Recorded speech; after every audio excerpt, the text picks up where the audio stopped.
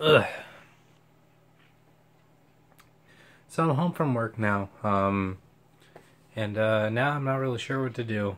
Coming home though was interesting because you can really tell that my province is on fire. There's smoke all throughout town. I'm not in the fire, but you can definitely tell that a fire is going on elsewhere because all the smoke is being blown down here. And yeah, being in BC when it's on fire is not exactly the most comforting thing in the world. But for now, I'm just gonna stick to what I do, and that is edit vlogs. Edit vlogs and hopefully record randomizer soon because I need to.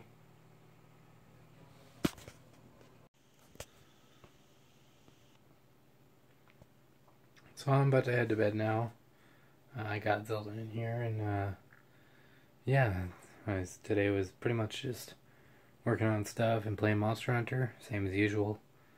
Tomorrow I don't have work, so I'm probably gonna record if I can. If I can't record, then it's probably just gonna be working on other stuff, really.